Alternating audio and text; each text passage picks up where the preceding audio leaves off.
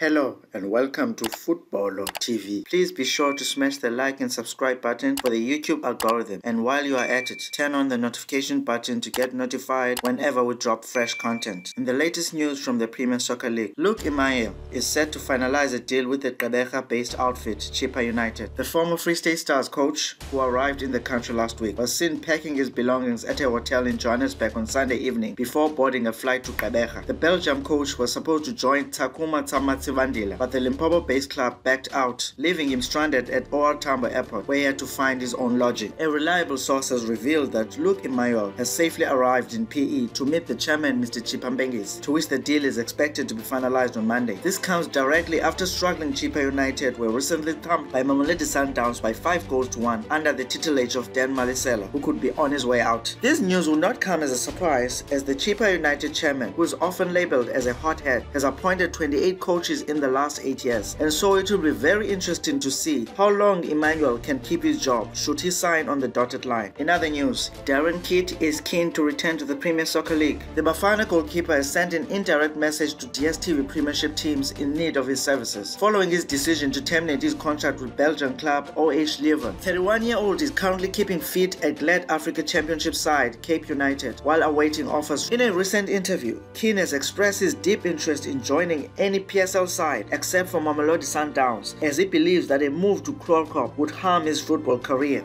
That's all from us. Thanks for watching and stay safe.